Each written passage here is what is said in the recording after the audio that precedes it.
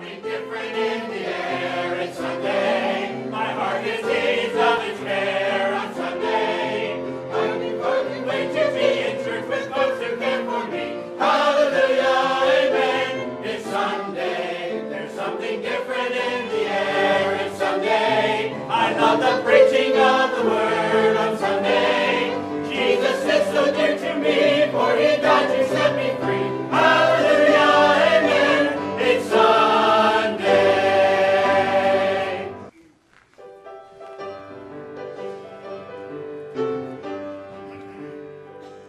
High upon a mountain, from where he ascended, an angel of the Lord declared that it would be. He said, don't stand here grieving for the one that you see leaving, in like manner coming back for you and me.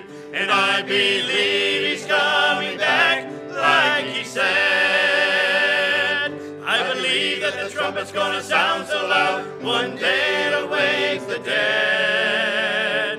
In the twinkling of an eye, he'll split the eastern sky, and I believe he's coming back like he said. I believe the time is nearing, we'll soon see his appearing, and this could be the hour, yes, this could be the day, when the saints from every nation will lose their gravitation in the middle of the night, be caught away. And I believe he's coming back like he said. I believe that the trumpet's gonna sound so loud, one day it awakes the dead. In the twinkling of an eye, he'll split the eastern sky, and I believe he's coming back like he said. And I believe he's coming back like he said. I believe that the trumpet's gonna sound so loud, one day it awakes the dead. In the twinkling of an eye, he'll split the eastern sky, and I believe he's coming back like he said. Like he said. Take your Bible this morning, if you would, for our scripture reading. James chapter 1, please. James chapter 1. We're going to read the first 4 verses of James chapter 1. Not a lengthy passage, so we'll just read it in unison this morning. Verses 1, 2, 3, and 4 of James chapter 1. And as our custom usually is, let's stand together to read the scripture. All of us standing, please, to read God's word. And let's begin together on verse 1 of James chapter 1. Ready? James, a servant of God and of the Lord Jesus Christ, to the 12 tribes which are scattered abroad, greeting.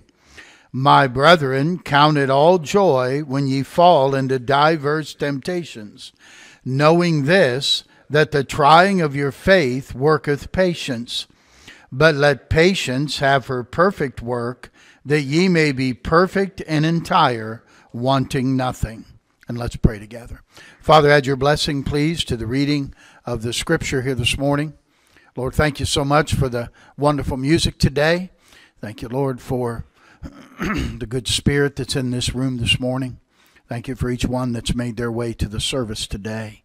And Lord, we ask you now to speak to our hearts as we open up your word together. Lord, I'm praying that you'll bless the special, that it will tune our heart to your heart, that you'll help us to clear our mind from distractions and things that would occupy our thoughts, and allow us not to hear the still small voice of the Spirit of God. So, Lord, minister to us now and prepare our hearts to be ready to receive the truth from your word. It's in Jesus' name we pray. Amen.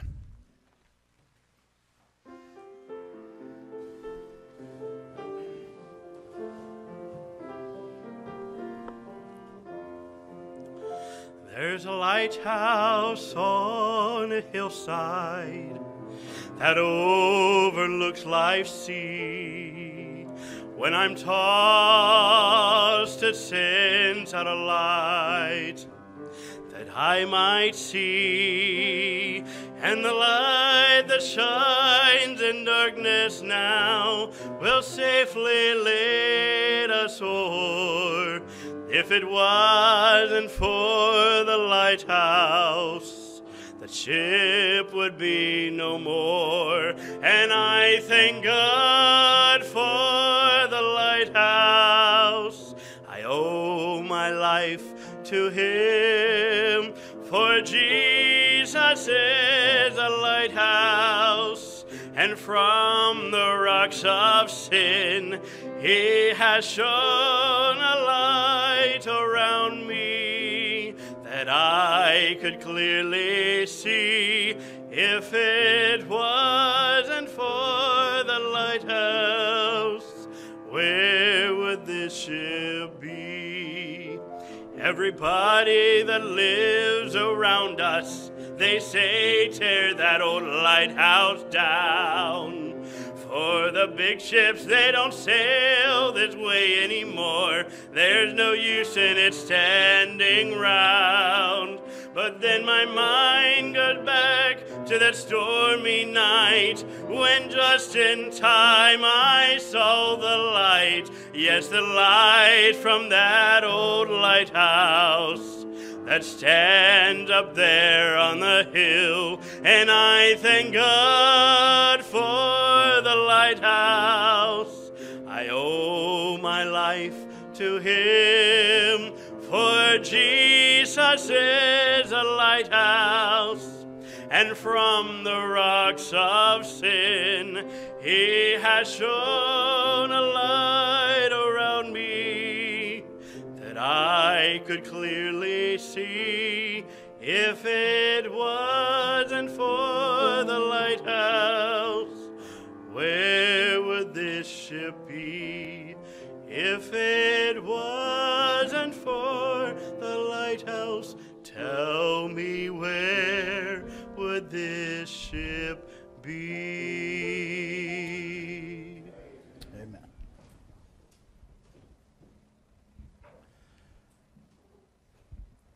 Sure, I got this on. Father, we thank you now for this morning. Thank you, Lord, for the wonderful salvation that we have through Jesus Christ and what you have provided for us. Thank you for so loving the world that you gave your only begotten Son, that whosoever believeth in Him should not perish, but have everlasting life. Now, Lord, we come to open up your word this morning, and Father, I'm asking for your help as I bring this message today. Please keep my mind clear from distraction and help me to be able to clearly communicate the truth that you have for us today from your word. Please help the listener this morning that they'll listen carefully, and each of us would hear what the Spirit would want to say to each one of us today. Lord, I pray that we'll leave in a little bit saying it was good to be in the house of the Lord this morning. God spoke to my heart. So may you hear our prayer today, and may you answer it according to your will. And I ask it in Jesus' name. Amen. I want to talk to you this morning about what James calls here the trying of your faith, or what we would say, the testing of our faith. God tests our faith. You know, one of the most wonderful verses in the Bible is Hebrews 11:6. For without faith it is impossible to please God. They that come to God must believe that God is, and that He is a rewarder of them that diligently seek Him. Faith. Faith. How many parents in the room this morning? Let me see your hand. Okay, quite a few. How many parents are happy when your children trust you? Sure. And there's times that you have to look at your children and say, trust me on this. And it's a wonderful thing when they trust you on that. And you know, it's a great thing when God looks down and we trust Him as our Father. Good morning. Come on in. Got a place for you there in the second row. There you go. That's good.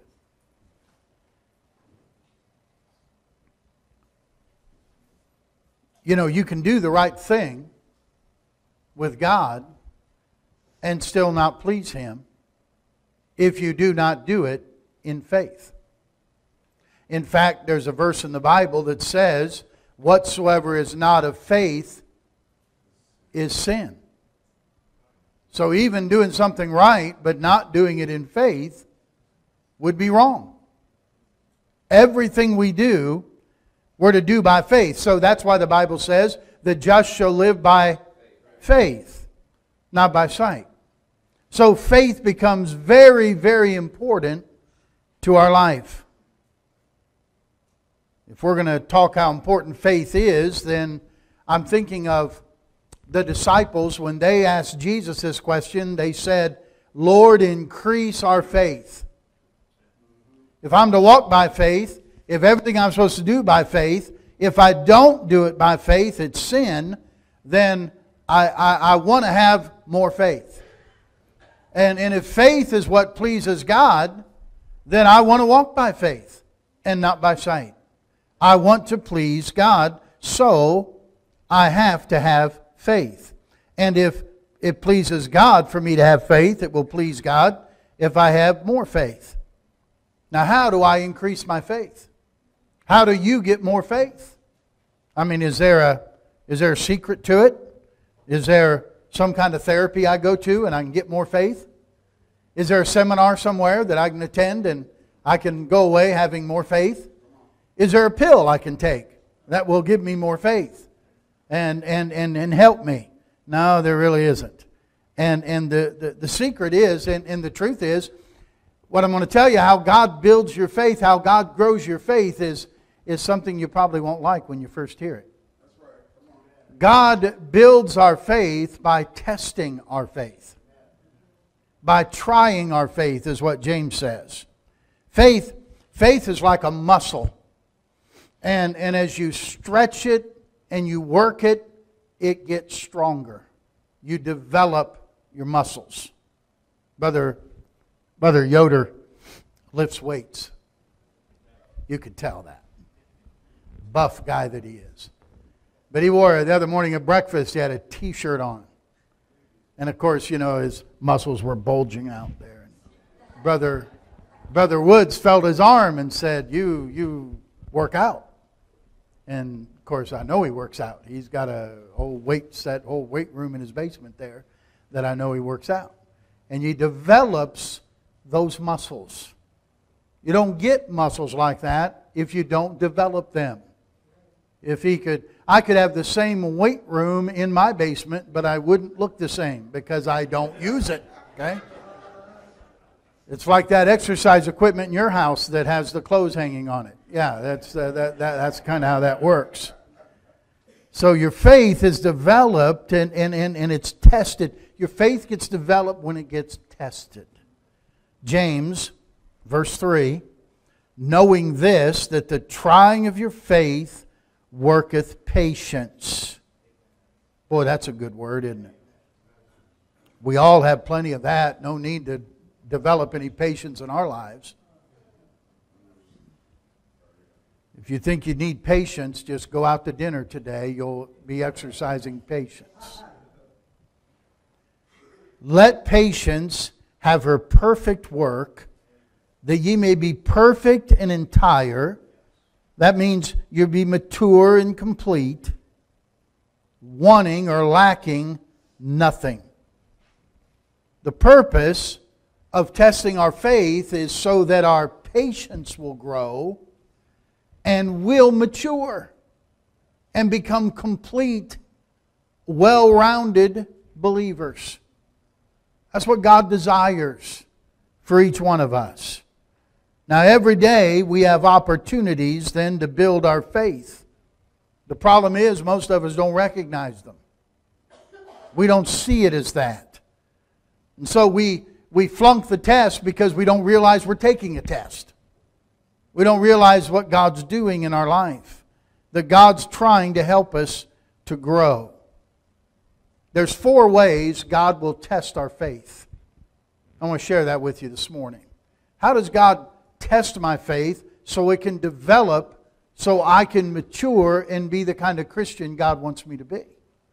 Well, there's 4 ways that God does it. And listen, you're going to see this next week. You may see one of them. You'll see all 4 of them. You may see all 4 of them in one day. I don't know how God will test your faith, but I think when you recognize what God's doing, it will help you to build your faith. Number 1, God tests our faith by difficulties. You say, oh, preacher, man, he's testing mine then. He tests our faith by difficulties. Look at 1 Peter chapter 1. Would you please? You're in James. Just turn to your right. Right after the book of James is 1 Peter. In 1 Peter chapter 1, look with me at verse number 6, would you please? The Bible says, wherein ye greatly rejoice, though now for a season, if need be, ye are in heaviness through manifold temptations, that the trial of your faith, that's the testing of your faith, being much more precious than of gold that perisheth, though it be tried with fire, might be found unto praise and honor and glory at the appearing of Jesus Christ. So he says, you're in heaviness through manifold temptations, or different kinds of temptations, trials, and that's the testing of your faith. Difficulties. Testing our faith, proving our faith. Did you know nothing ever happens by accident in the life of a believer? We don't believe in accidents when you're a Christian. Now, it doesn't mean that things don't just happen.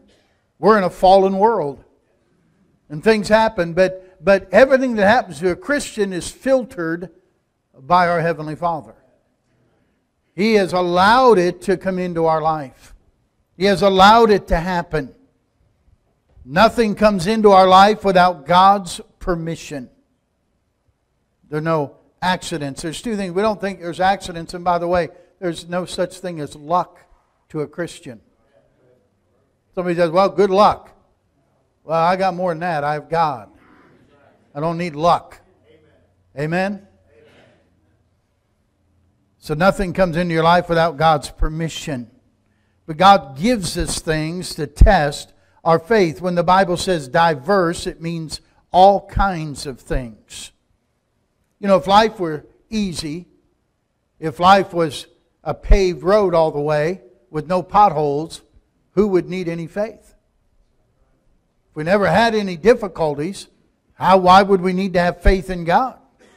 We could just go by our feelings. But sometimes and oftentimes, listen, we're not here, by the way, we're not here to live our life by our feelings. How often our feelings can get us into trouble. Feelings stem from our heart, and our heart is deceitful above all things and desperately wicked. Who can know it? And you have to be careful about trying to be guided by your feelings. God lets us know in Isaiah 48 and verse 10, He said this, Behold, I have refined thee, but not with silver. I have chosen thee in the furnace of affliction. Interesting, that wording of that. The furnace of affliction. You say, what is that talking about, preacher? That's talking about when the heat's on. When the heat's on, it gets to be a real test. Somebody says, you're feeling the heat yet? It means you're in some trouble. Used to be a saying, if you can't stay in the heat, get out of the kitchen. Well, that's not biblical, by the way. But you're under pressure. Somebody said, oh, that happened to me and I got hot under the collar. We use those expressions. But the furnace for the silver and the refining the silver would be heated up so the impurities would come to the top. And then they could skim those impurities out. You're getting a pure silver or a pure gold. And God will turn up the heat in our lives to let the impurities come to the top. That's why when the heat's on and the pressure's on and people say things or they do things and you think, man, I shouldn't have said that. Boy, I wish I wouldn't have done that. No, that was just some of the impurity coming to the top. And God says, I want to scrape that off. I want you to give that to me. Because He's refining that out of us. The old silversmith who was burning away the impurities in his refining pot was asked, how can you tell when the impurities are all gone? He said, oh, that's easy. He said, I know they're gone when I can see my reflection in the silver. So how do you know when God's going to stop turning up the heat on me and getting the impurities out of my life? Oh, that's easy.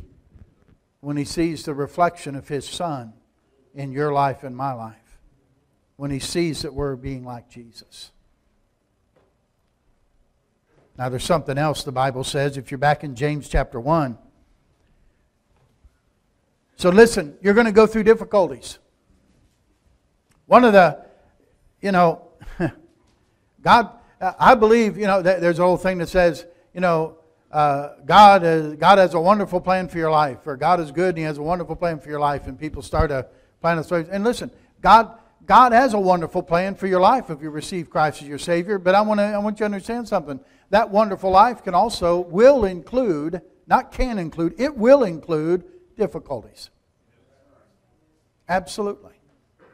You don't always see that when you're young. But once you get down the road a few miles, there's difficulties. Remember me telling the story about growing up in our paper back home, the Canton Repository. They would always have athletes of the week.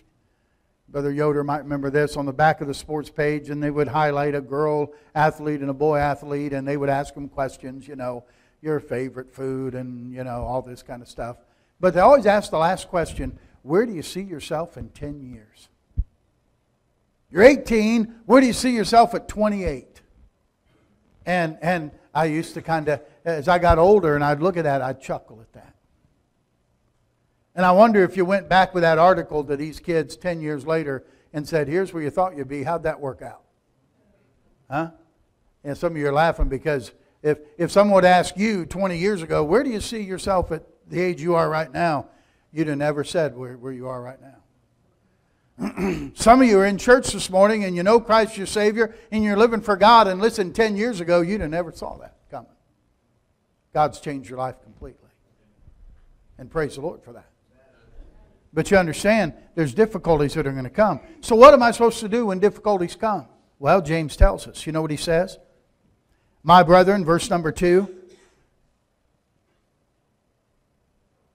Grumble and complain when you fall into diverse temptations. No, that isn't what your Bible says? Murmur under your breath when you fall into diverse. Stay home from church when you fall into diverse. Maybe that's what it is.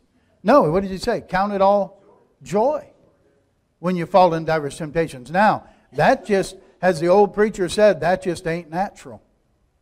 Okay? That's not what we want to do. What do we want to do? What's going on? Why is this happening to me? What's happening, God? But God says, no, I want you to count it all joy. Rejoice. Take it easy. Relax. Praise God. Praise God. Difficulties have come. Why? God's testing my faith. God's proving my faith in Him. God's purpose is greater than any pain or problem or difficulty that I'm going through. If I want to learn to live by faith, I've got to learn to rejoice. Paul put it this way in Philippians, rejoice in the Lord always. And again, I say rejoice. I've got to rejoice all the time. Now, James is saying, consider it joy when you get to go through problems. That's amazing. You say, well, I don't just see it. That's because it's faith, not sight. You don't go by what you see. You go by what you know God says. And so you rejoice in the situation. You know, the Bible says, in everything give thanks. it doesn't say for everything give thanks. So it's not saying if you've got cancer and you're battling cancer, it doesn't say I thank God for my cancer.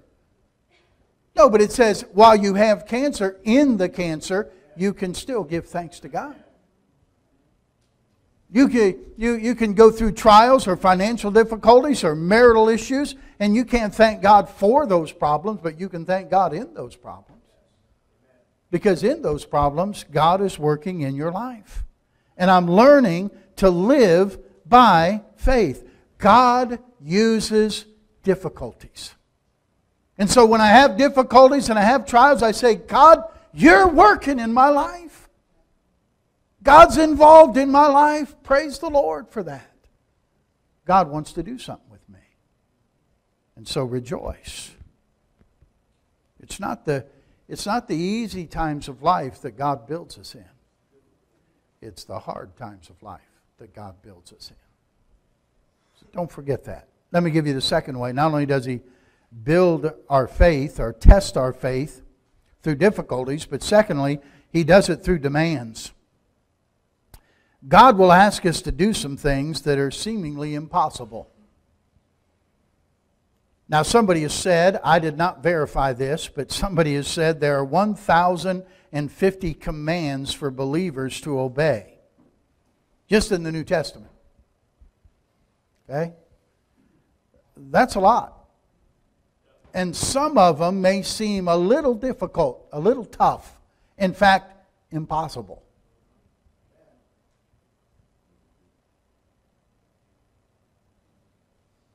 What do you do when you have an impossible command that seems like a demand? They're there to test our faith. When I have a command and it seems like I can't do it, that it's impossible for me to carry out, then I have to ask myself, who am I going to believe? What I think or what God says? That's where the rub comes down. Am I going to do what I think and what I feel and what I want, or will I believe what God says? All the promises, all the commands of the Bible are there to test us, to test our faith, to see whether we'll just trust God and believe God. Some of them may seem simple, but they're not so easy. Be anxious for nothing. What's anxious? It means worry. You're not to worry about anything.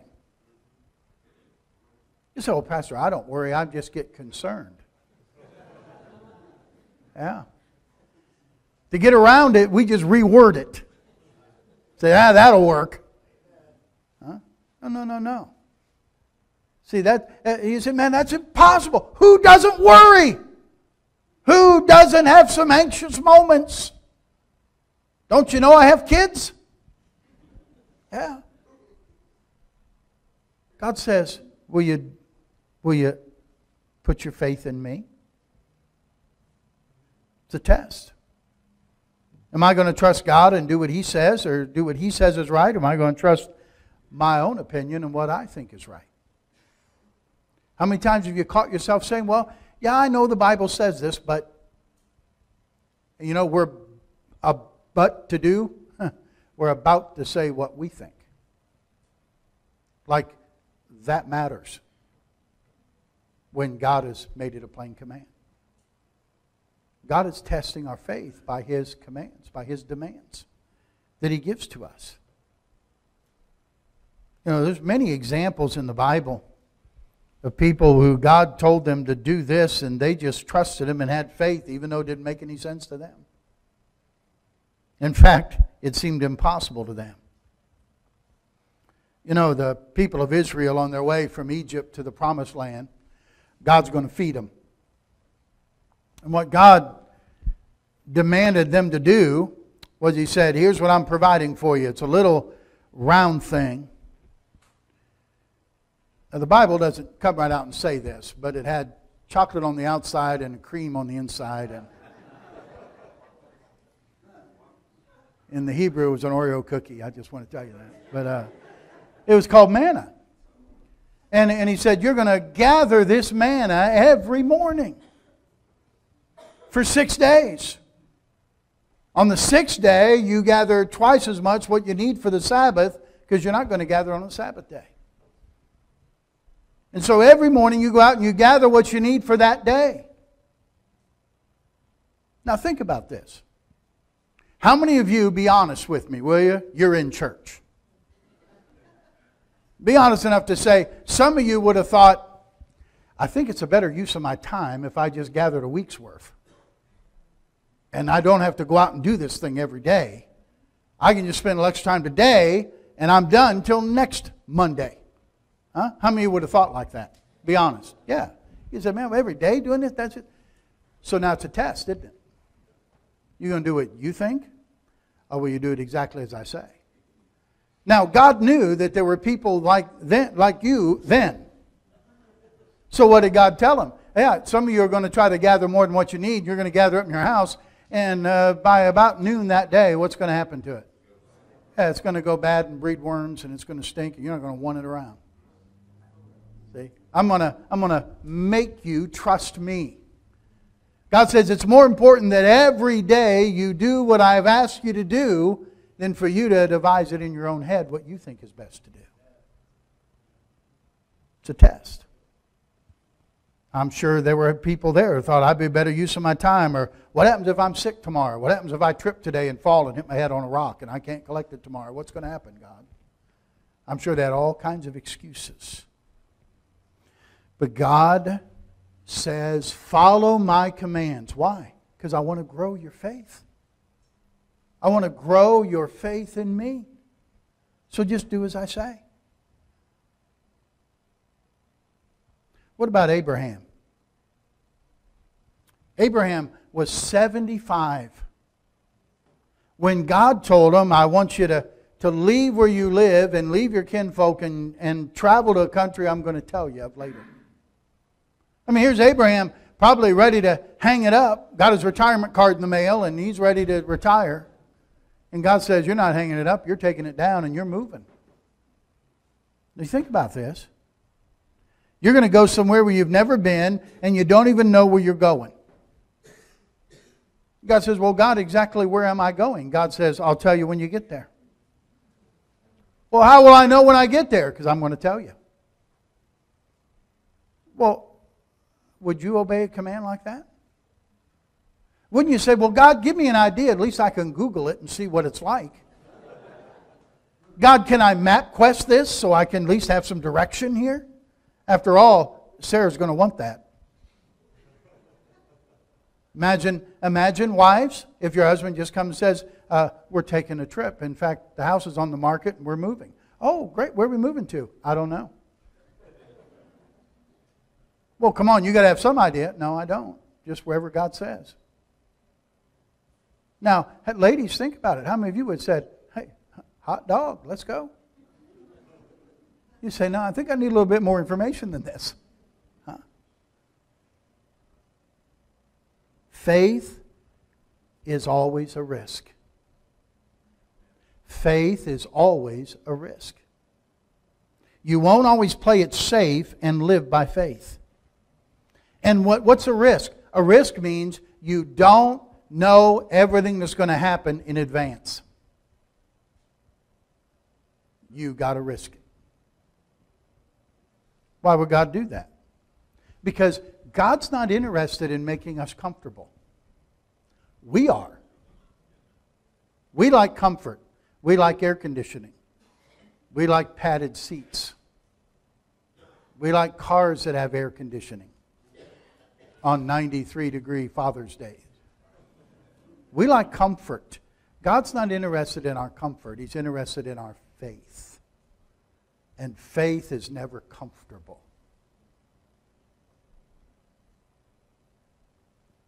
He wants to grow our faith. You know what the Bible says about Abraham? By faith, Abraham obeyed. He went. He did exactly what God wanted.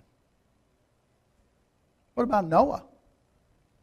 Noah, going to build an ark. Noah said, God, I live in a desert. Well, it's going to rain. What's that? It never rained. Water came up from the ground and watered everything. Imagine him even telling people it's going to rain, it's going to flood. They thought, Noah, you got problems, bud. Huh? I'm building an ark. I've never seen rain. I've never seen a flood. I've never seen anything you're talking about. But the Bible says by faith Noah built the ark. Prepared ark to the saving of his household. By faith. He just did what God said, even though it didn't make any sense to him. He makes demands on our lives that don't make sense to us. But listen, we do it because we trust Him. That's what He wants. If I'm going to live by faith, if God's going to grow my faith, then I have to learn to rejoice continually and obey immediately. Obey immediately. When God's Word tells you something, obey it. That's it.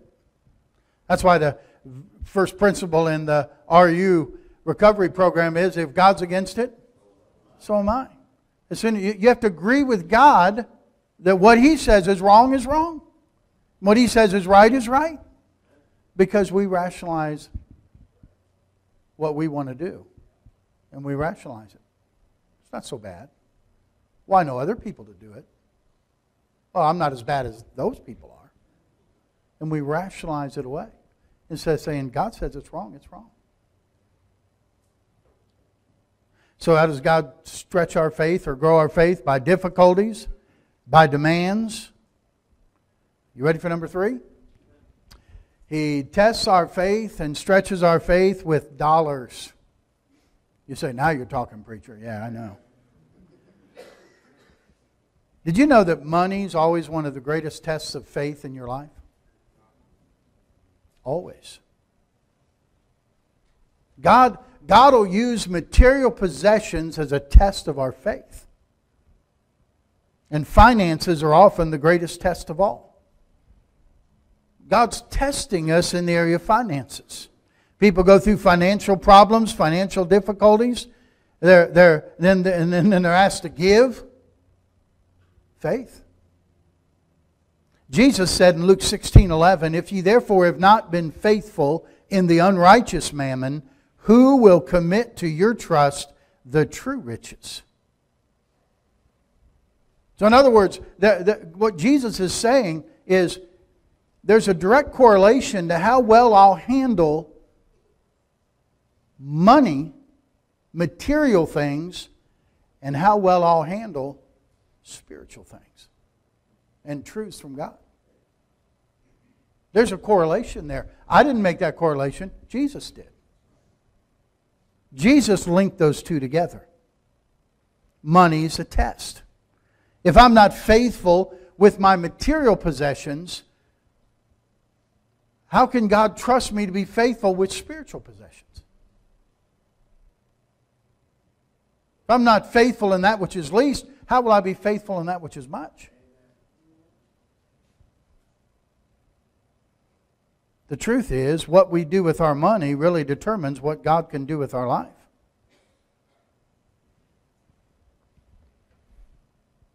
How faithful are we with what God puts into our hands?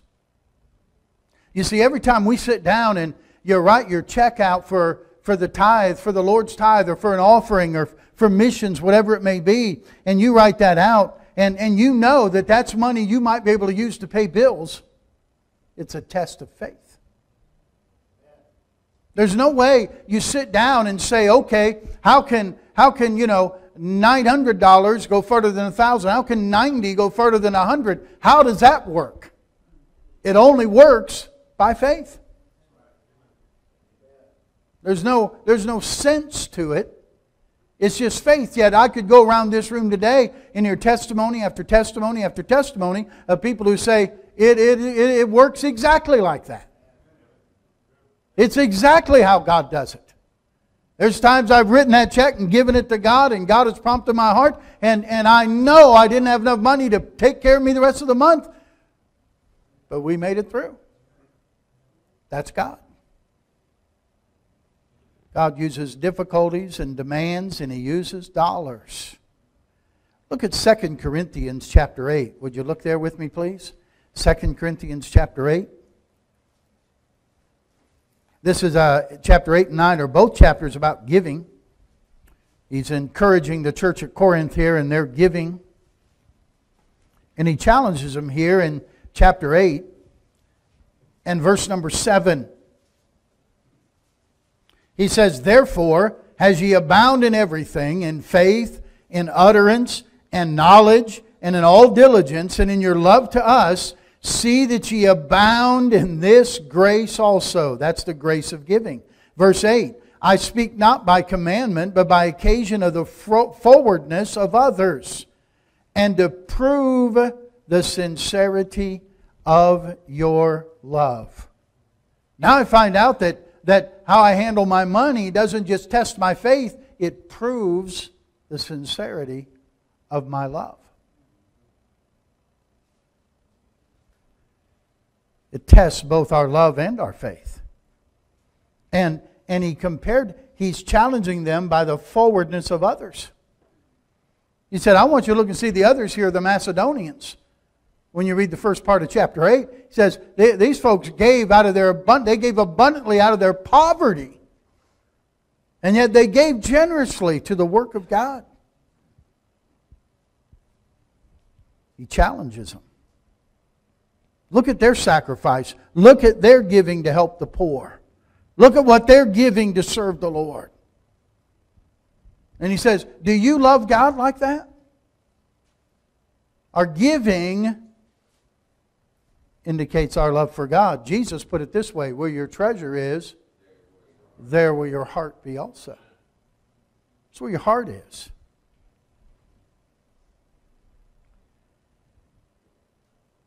The only people ever get upset about giving are those people who don't give. You know who doesn't have a problem with this at all right now? People who give. It's actually an encouragement and a blessing. To those who don't want to give, and by the way, that's not a reflection of your money, that's not a reflection of your wallet, it's a reflection of your heart. God's testing us. Every time you give to God, your faith grows. Your faith grows. Every time I give to God, it'll help break the grip of materialism. And boy, we need that in America. I grow in faith, I grow in maturity, it builds my life. I rejoice continually, I obey immediately, I give generously, as God tests my faith.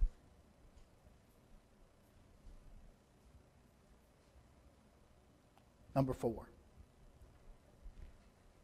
God tests our faith through delays. Delays. You understand?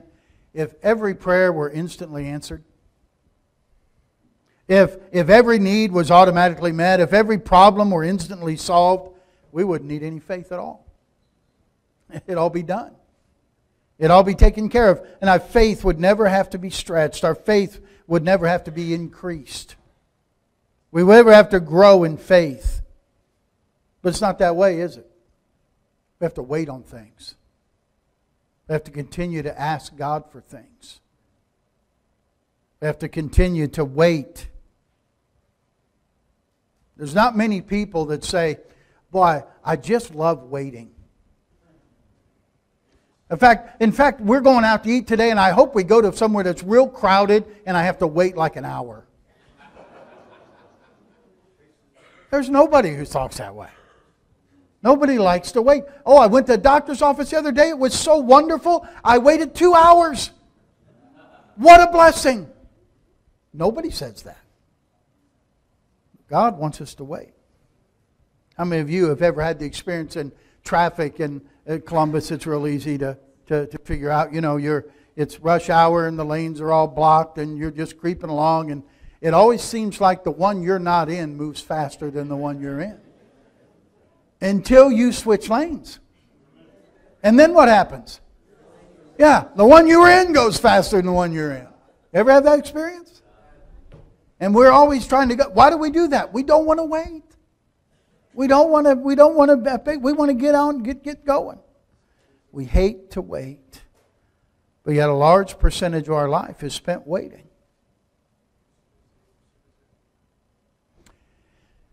And if we're not willing to wait on God, if we're not willing to wait patiently for Him, we're missing out on God growing our faith, stretching us a little bit. And so often in America, when we're so used to instant gratification, we don't wait.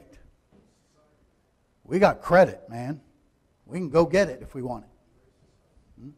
And eventually it gets us. We don't get it. Amen?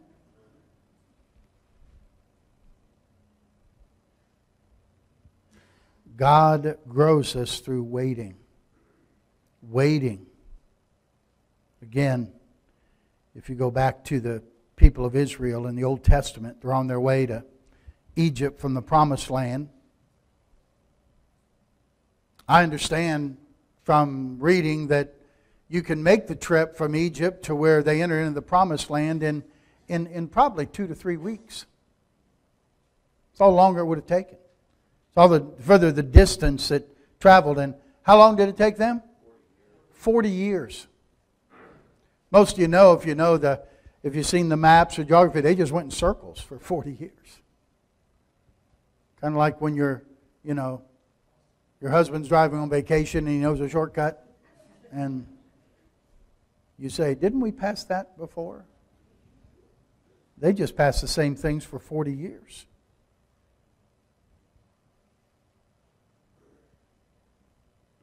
But you understand, God was not only judging those who, by the way, wouldn't enter in by faith. They went by their sight, not by faith. But God's also stretching their faith and getting them to increase their faith. Sometimes we like just getting from point A to point B as fast as we can. And God's more interested in the process of getting us from point A to point B and developing us faith in us. We don't like it sometimes that He doesn't take us the direct route. But God's taken us the route that's going to develop our faith.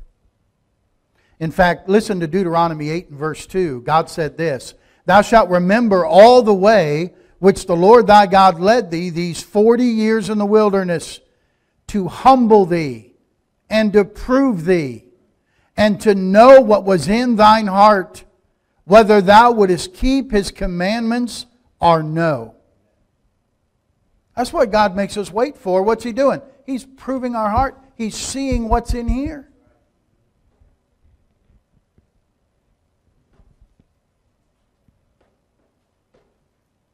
You ever felt like you're in a hurry and you realize God isn't? We want it now, but God's not interested in that. God's more interested in growing our faith than just giving us the answer. So we start asking when questions. When is this going to get better? When is my marriage going to turn around? When am I going to find the right person to marry? When am I going to ever be well? When will I find the right job?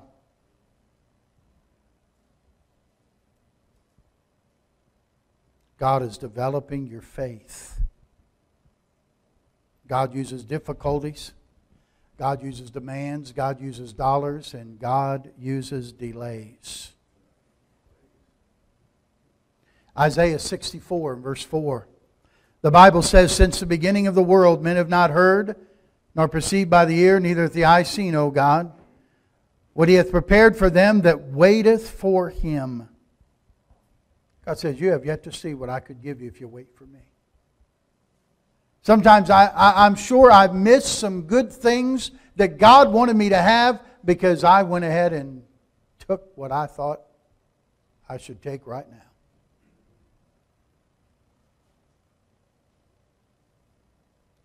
Waiting is faith in God working in your life. It's God work. It's God working in you and me. So if I really want to learn to live by faith and to walk by faith and increase my faith, I've got to learn to rejoice continually, even in difficulties. I've got to learn to obey immediately. I have to learn to give generously, and I have to learn to wait patiently.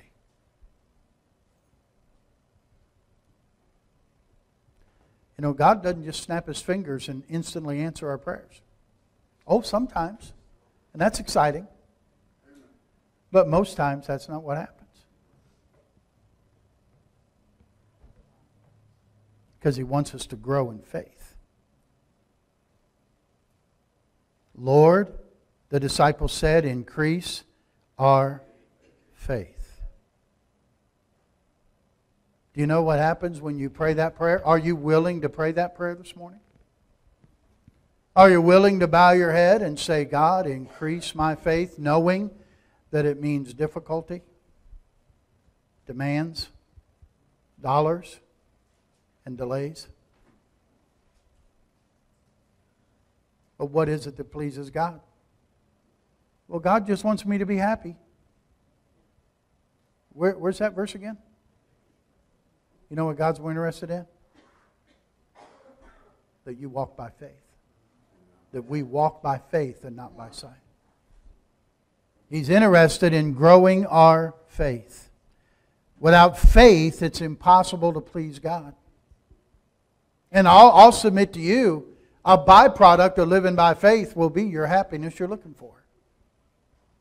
But you're not going to get it by trying to be happy and make that the goal. Make your goal living by faith. Because when I live by faith, that pleases God. Isn't that what I'm trying to do? Please Him. And you know what? If He's pleased, I'm happy. I'm happy. Maybe God's testing your faith. Maybe there's something that, maybe He's doing it through difficulties and you have to realize, God, you're in control and I'm going to praise you and rejoice that you're involved in my life. Maybe it's through demands. Maybe there's some demands you know God is, maybe it's baptism. Maybe it's being a member. Maybe it's serving. Maybe it's something you know God wants you to do and you're just saying, no, I don't think I'm ready for that.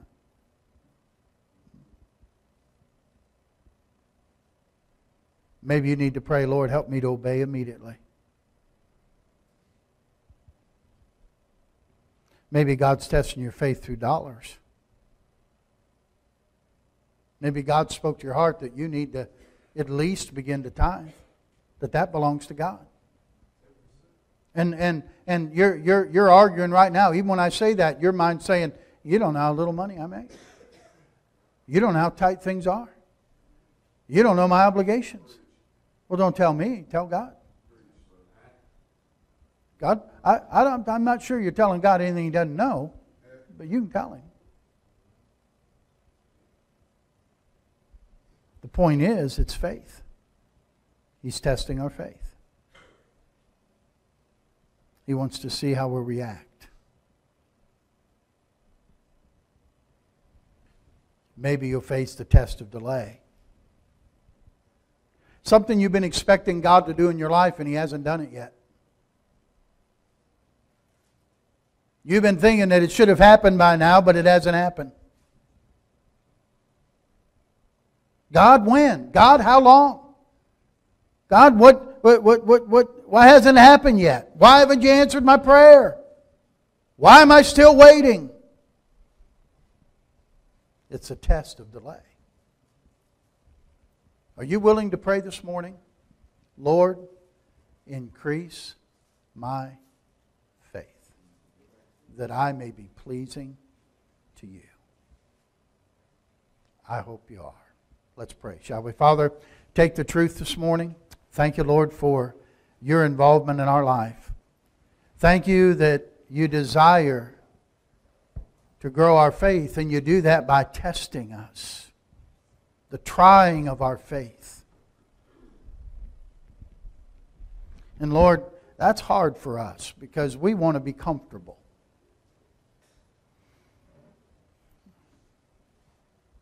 We kind